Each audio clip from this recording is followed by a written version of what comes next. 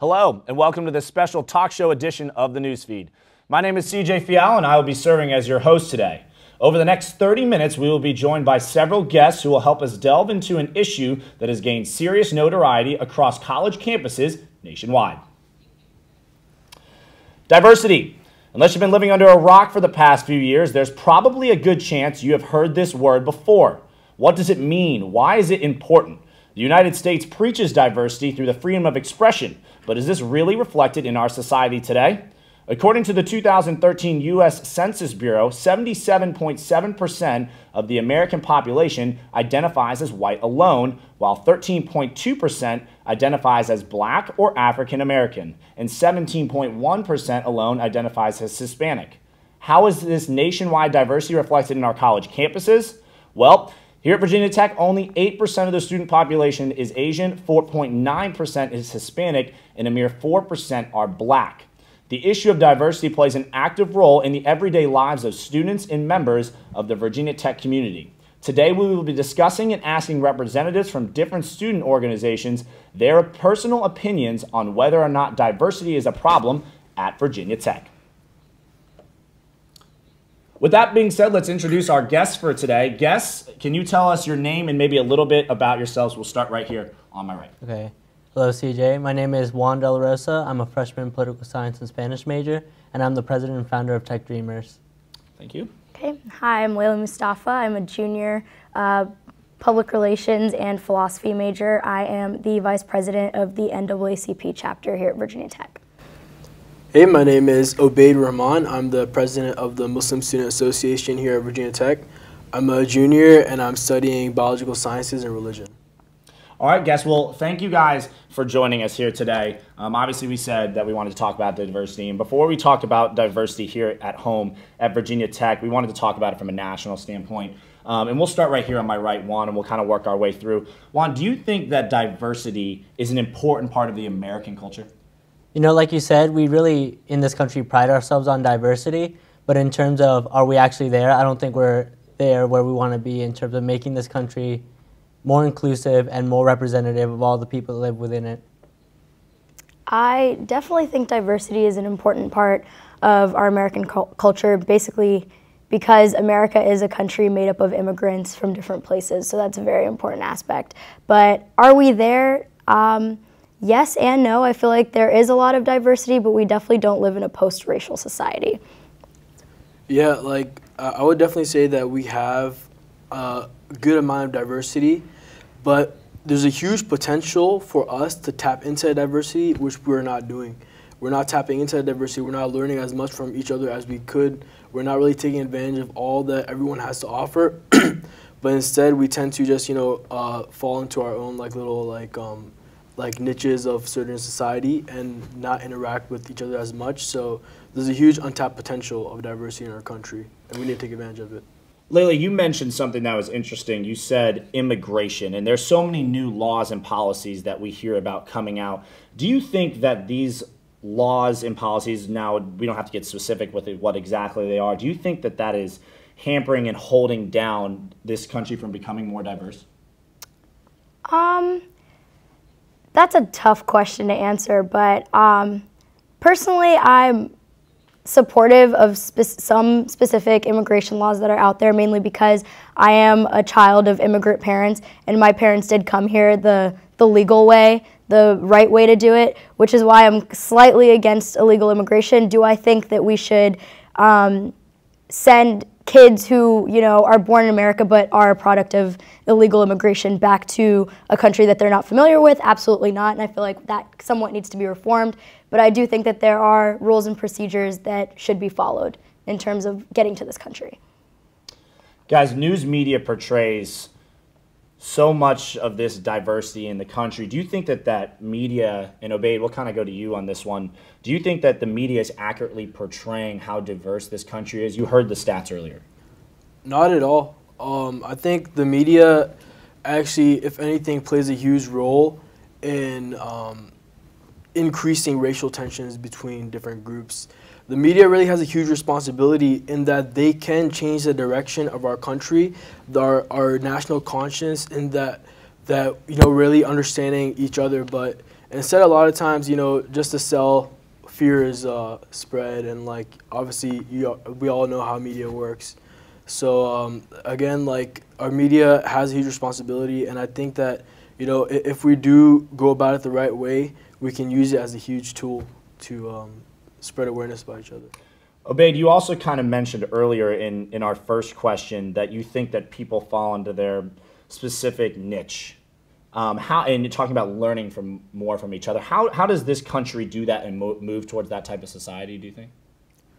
It really has to be through initiative. I would say that initiative has to be started at the grassroots level. It's natural for people to fall into niches, so there's nothing wrong with that.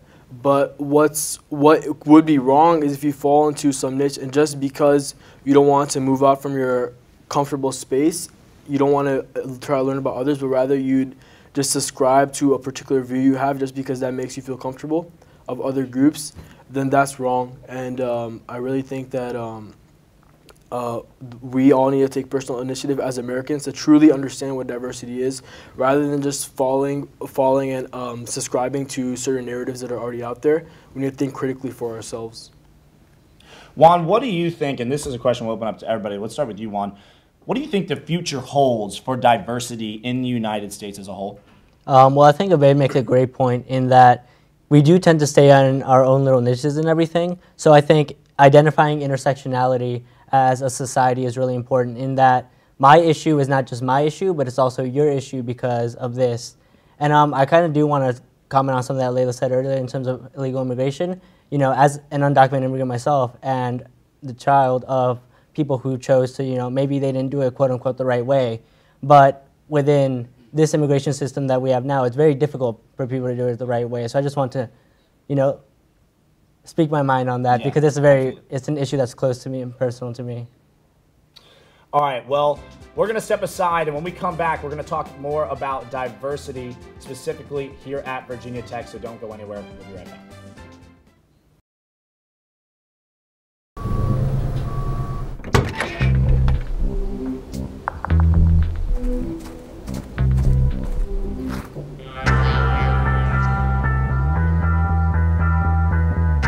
When you throw away money on wasted electricity, you're throwing away everything you could have bought with it. Saving energy saves you money. Learn more at EnergySavers.gov. Welcome back to this special edition of the Newsfeed. I'm your host, CJ Fiala. So far, we discussed the topic of diversity at the national level, but now we are going to switch gears here and discuss diversity on our campus here at Virginia Tech.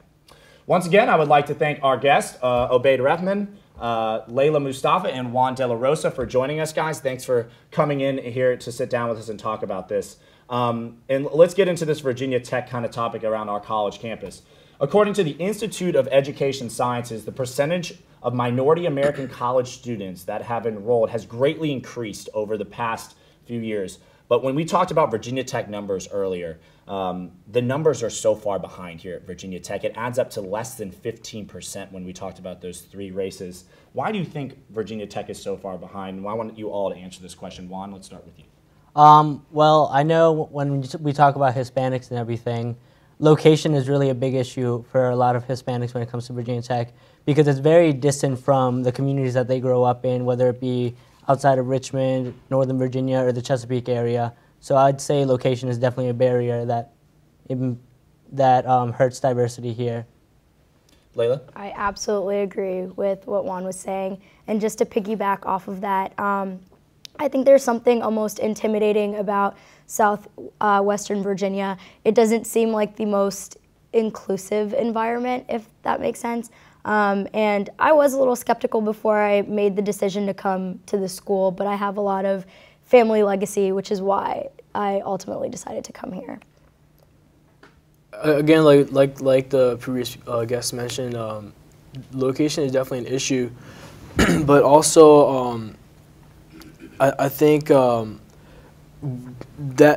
the barriers that do exist, whether it be location, whether it be the fields that are focused on more STEM fields, whatever it may be, that we need that Virginia Tech, that gives Virginia Tech, that should give Virginia Tech more initiative to take diversity important, like give it a really important role. Juan and Layla, you both kind of mentioned location. Do you mind, for just kind of as a point of clarification, being more specific, just to play devil's advocate here, many people could argue location could be difficult for anybody. What did you mean by it being difficult from a diversity standpoint?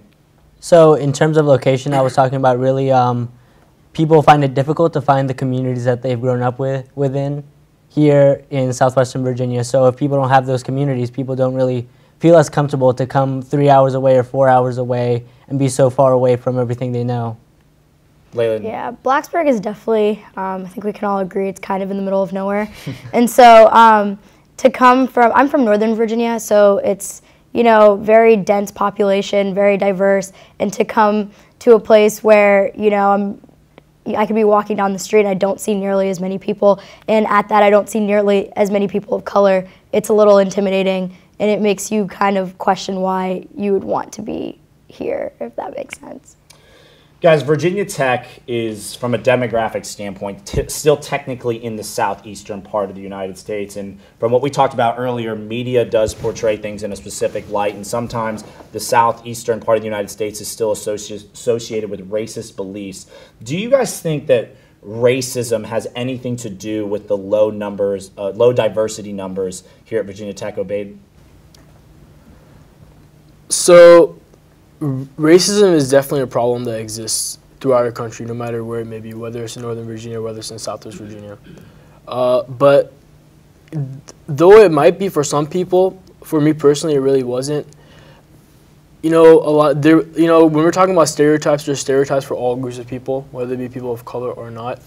Personally, I have friends from all different groups, whether they be more from the rural countryside, whether it be more from suburban or urban areas. And most people, what I've come to learn is they have good hearts, they're good people, but they might grow up in an area where they're not exposed to people of different backgrounds, due to which they sometimes have more stereotypical views of people, which, might lean towards more racist views sometimes.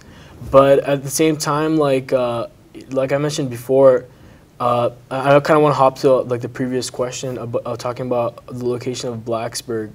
We are out here in the middle of nowhere. Well, I wouldn't say the middle of nowhere, but it's a more isolated, secluded area. But really, that's something that makes Blacksburg unique, because we are in our own, almost like a bubble here, in the Virginia Tech Blacksburg community. And, for all of us watching here, for all of us here right now, that really gives us a special role in order to, we can really make a greater impact in the small bubble than we could in an area that was more populated than Nova, right? So, I think rather than being a negative, we can really turn it to make it into a positive. Layla? Going back to the question of, the whole racism thing. Fortunately, I don't think I've ever experienced anything truly racist in Blacksburg, which is something that a lot of people, I guess, wouldn't really be able to say. But there are a lot of microaggressions, and by that I mean unintentional racism. It's something that people wouldn't necessarily think is them being racist. They just kind of make comments that they don't necessarily realize. But in terms of that, I feel like you find that anywhere, and it's not necessarily just isolated to Blacksburg, Virginia. If anything, it brings me a lot of joy and pride to see how willing our community is to be more inclusive. We have a lot of diversity and inclusion initiatives that our administration is working on. Even multicultural programming and services is trying to make this a more inclusive environment, and that says a lot of positive than it does negative, that our administration is willing to work with us if we feel uncomfortable at this school. And so that is definitely something that I, take pride in as a Hokie. Juan, do you think that racism has played a role in diversity numbers at Virginia Tech? I think in the history of Virginia Tech, it really has, and that's probably, one of the reasons we have the principles of community. But now, today, I really do think that the administration, like I said, is taking the initiative to make this a more inclusive and diverse community in which people feel welcome, But I mean, at the same time, it is these microaggressions, and like one microaggression can ruin an entire experience for one person. Obaid, you mentioned something that I thought was interesting. You said we are, in a way, in our own bubble here, in the town of Blacksburg, in a way, revolves around this campus, and this campus determines so much of the community that the people live in. Do you think that the university sponsors a positive environment that diversity can grow in? I believe it does, but there's like always room for improvement. One example that I can give, I'm involved with the Muslim Student Association. Muslims have a restriction on what they can eat, like the meat has to be halal, which is almost like kosher is for people who follow the Jewish faith. And when I was a freshman, I came on to Virginia Tech's campus. There weren't any halal options, so I really couldn't eat much meat. I was just eating pizza pretty much every day. But over the past couple of years, now a lot of the chicken on campus is halal, and even like the Virginia Tech farms and Virginia Tech Meat Center and dining halls have all collaborated and worked together. So now we even have local halal lamb, in dining halls. So there's people it was mentioned. The people who are really involved in the administration of this campus are willing to work together to help make this a more inclusive environment. But there's always more potential to grow, and I would say the potential to grow is more in the student arena than maybe in the administration arena. But the administration has a huge role and plays a huge role in allowing that student arena to develop in a very positive manner. Guys, do you think that you all are part of very different similar organizations in a way, but very different in their own aspects? Do you think your organizations have made strides to help Virginia Tech a more diverse university? Well, I think there's a huge difference between being diverse and being inclusive. Speaking on my organization, I can't really say anything about anybody else's, but we tend to kind of cater to the Black community at Virginia Tech, which is something that I am looking forward to change a little bit, because it is the National Association for the Advancement of Colored People. And colored people kind of embodies a whole different type of demographic. It's not just, secluded to just the Black community. And I feel like we are taking the necessary steps to become more inclusive, but I realize that we don't really reach out to other organizations unless we're going through something traumatic or tragic. For example, during the UNC murders of 3 Muslim students, that's the only time that we ever kind of reached out and worked with the MSA, and I feel like that should have been something that we should have done a while ago, and not because something bad happened, but just to, I guess, uplift each other and work together to make the campus more diverse. Because if we're inclusive, we can hopefully become more diverse. So, like I've mentioned already, a couple times, there's a lot of room, a lot of potential to grow. But what the MSA has done over the past couple of years, hosting interfaith events with different groups. For example, a couple years ago, there was a panel of Muslims at the Wesley Foundation, which is a Christian organization, and then there was a dinner together, and people got to talk to each other, learn from each other. Also, the MSA has Islam Awareness Week to kind of spread awareness about who Muslims are, what Islam is, not propagating a faith, but really just to spread awareness and end misconceptions that are really common in our nation nowadays. But also, just kind of being open to other people coming in and to discussing stuff and helping other cultural groups from whatever background they may be. And anything they could, anything they need help, whether it's organizing, whether it's sponsorships or anything like that. But there's always potential to grow, and I think I look forward to in this next year to grow more with all the organizations. All right, unfortunately, we got to jump to a quick break, but when we come back, we'll take a look at a clip from a Virginia Tech assistant professor of political science and the faculty advisor to Tech Dreamers, Dr. Javier Medina Vidal. That and more coming up after the break.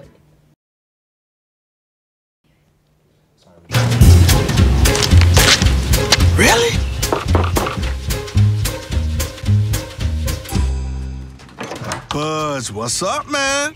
You left some leaves burning out here. Yeah, I just just came in just for a second. Come on, man. If it's too hot to touch, it's too hot to leave. You could torch the whole neighborhood. It's a good point there, Smokey. 9 out of 10 wildfires are caused by humans. Only you can prevent wildfires. Welcome back to this special talk show edition of the Newsfeed. I'm CJ Fiala alongside our special guest panel here today, talking about diversity on college campuses. Inclusive VT was introduced by former President Charles Steger back in 2000 to define the needs and directions for the next stage in Virginia Tech's growth as an inclusive and diverse institution.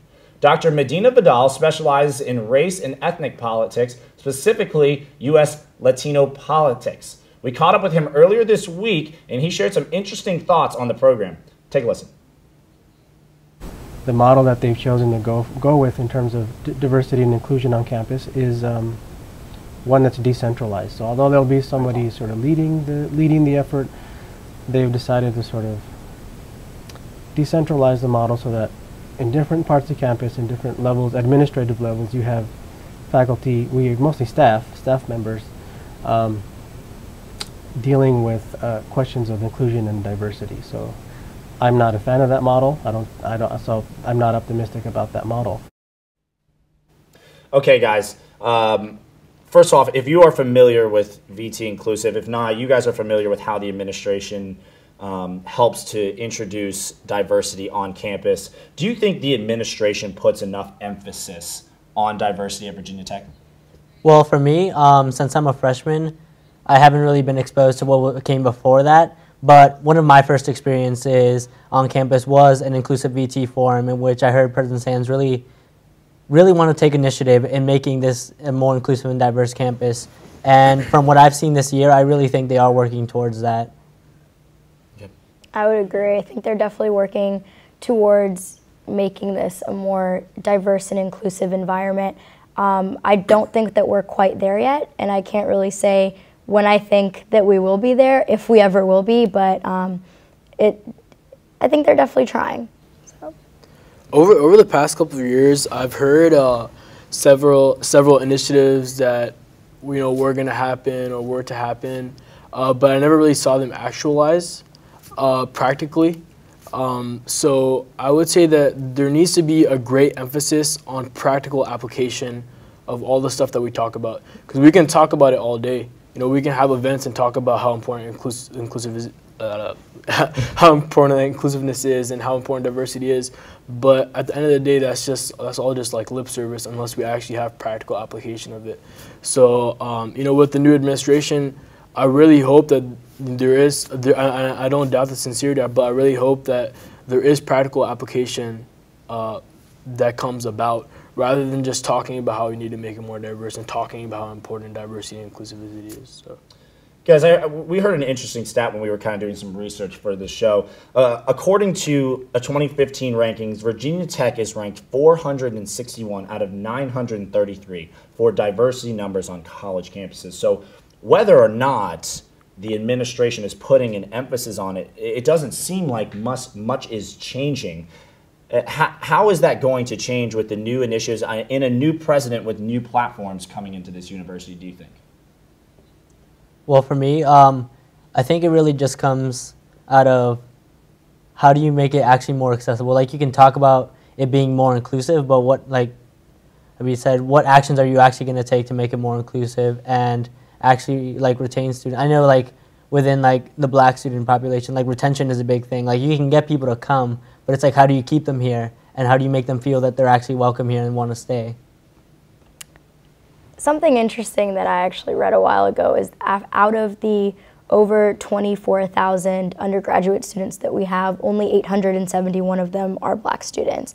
And how do we fix that? I'm not entirely sure. I don't feel like I can answer that question properly, but I think we definitely do need to be targeting communities, with a higher black population, a higher Latino population, to kind of encourage them to apply to Virginia Tech, encourage them to come here, and once they get here, continue on with those relationships and make them feel like, we want them to be here.